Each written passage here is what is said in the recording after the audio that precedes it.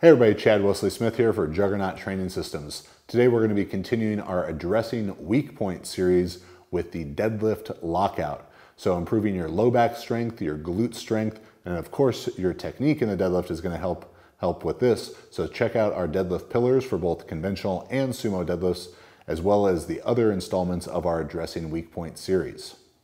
The deadlift lockout is driven by glute and low back strength as well as the upper back.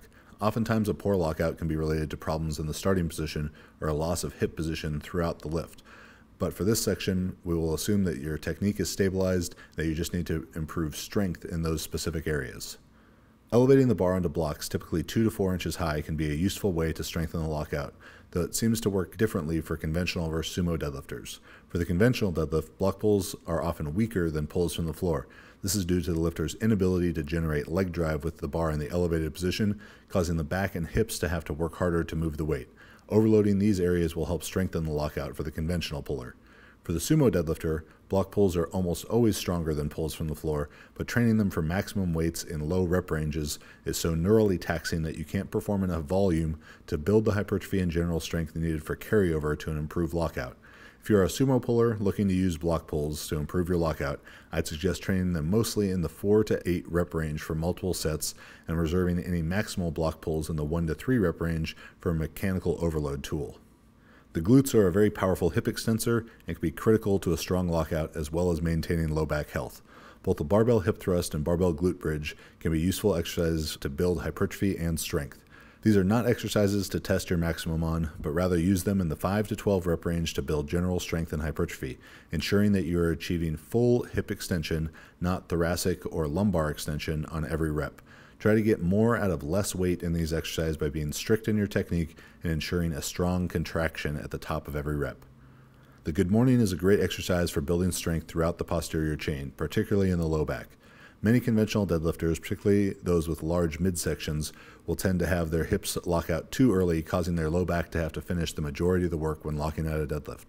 The good morning is an excellent choice to build up low back stability and strength. As with the barbell hip thrust, I'd suggest training the good morning for moderate reps in the 5 to 12 rep range, focusing on strict technique and maximizing the effectiveness of the exercise with as light a weight as possible. If you struggle with proper hip hinging during the good morning, using a setup similar to a box deadlift or vert pull can be helpful. Anchoring a band around your waist that resists your hips can also be a way to improve hip extensor strength in this movement. Multiple different bars can be appropriate for the good morning. Just see what's most comfortable for you. Back raises or back hyperextensions are a very simple but effective strength builder for the low back. The technique is simple and unlikely to be screwed up. They can be loaded either with a bar across your back or holding weights across your chest. When performing back raises, ensure that you stay in a neutral rib position, not allowing your ribs to rise and flare. This will help ensure that your low back and glutes are working effectively. These are a great exercise to train for sets of 8 to 20 reps, and adding isometric holds at the top of the movement and controlled eccentrics are options to increase training effect without adding load. Similarly to the back raise, the reverse hyper is a very effective exercise to build up low back and glute strength. I do not suggest performing them in a swinging manner, as this can lead to spinal flexion under load, which can be injurious. Rather, perform your reverse hypers with strict control for maximum effect. These are great exercises to train for sets of 8 to 20 reps, and adding isometric holds at the top of the movement and controlled eccentrics are options to increase training effect without adding load. The final piece of the deadlift lockout is the ability to push the chest through and stand tall with the shoulders back, and a strong upper back from shrugs at various angles can help ensure you aren't getting stuck with rounded shoulders. Train heavy barbell shrugs and dumbbell shrugs with an upright or slightly leaned forward posture will build strength in the upper and mid traps to ensure you can finish a heavy pull.